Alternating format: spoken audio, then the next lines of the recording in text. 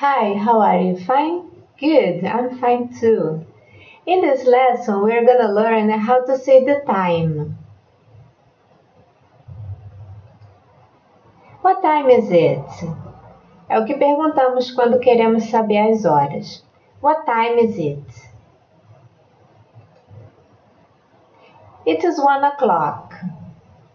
O'clock equals to of the clock. Essa expressão o'clock você só vai usar quando for a hora redonda, 1 hora, 2 horas. Só nessa ocasião você vai usar a expressão o'clock. It is 1 o'clock. It is 2:05. Note que essa hora tem um zero, né? É 2:05. E quando nós aprendemos os números, nós vimos que em algumas situações o número 0 não seria zero, seria O. E um dos casos é esse, para falar as horas. Então, de 1 minuto até 9 minutos vai ter o 0, então nós sempre temos que falar O no meio. It is 2:05.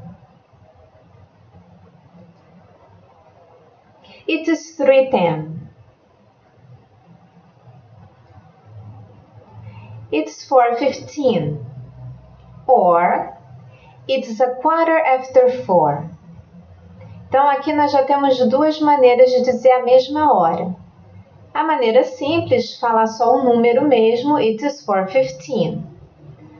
Ou usar a expressão it is 4:15. Então, eles usam essa expressão, a quarter, porque passou 1/4 de hora depois das 4. Então, eu botei um gráfico aqui do lado para vocês terem uma ideia, né? Aqui seria 15 minutos, né? Passou 15 minutos. Então, para eles, na fração, né, é 1/4. Então, eles falam, it's 4:15. Você pode escolher como você quer falar, mas você não pode escolher como você quer ouvir. Então, por isso que você precisa conhecer as duas formas. Mas na hora de você falar, você pode escolher, ok? So, it is 4:15 or it's 4:15.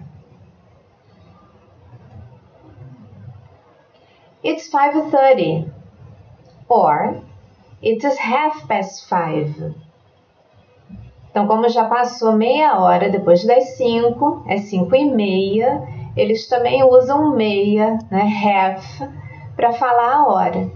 Então, novamente, temos duas formas de falar. It is 5:30 or it is 5:30. It is 6:45 or it is 6:45. Né? São 15 para as 7, né? Então, novamente, tem a história do a quarter. Então, aqui está faltando 1/4 para completar 7. Então, eles usam essa expressão também. A quarter to, a próxima hora, ok? Então, temos novamente duas formas de falar o mesmo horário. It is 6:45 or it is 6:45. It's 7:50 or it is 7:50. Seria o nosso 10 para as 8, né? It is 7:50 or it is 7:50. It is 12 p.m. or it is noon. Então, aqui nós temos as 12 horas com o solzinho do lado. Então, é meio-dia, né? Então, para o meio-dia, a gente pode falar it is 12 p.m. or it is noon. It is 12 a.m. or it is midnight. Então, temos as 12 horas com uma lua até meia-noite, né? It is 12 a.m. or it is midnight. Attention! Em inglês, não se costuma dizer às 20 horas, como nós falamos aqui. Eles até chamam essa forma de military time. Então, do meio-dia às 11h59 da noite, eles acrescentam a abreviatura PM, que vem do latim post meridian. E da meia-noite às 11h59 da manhã, eles acrescentam a abreviatura AM, do latim antemeridian.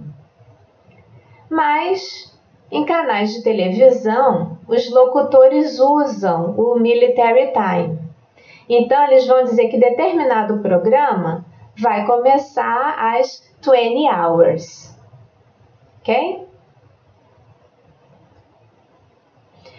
Write the time in numbers and use AM or PM. It's 9 o'clock in the evening. It's 9 p.m. Visit www.newmexico.com.br, Unit 5, Lesson 2, to do more activities about the time. And don't forget to subscribe Liana Ribeiro channel on YouTube, okay? So bye-bye. See you later.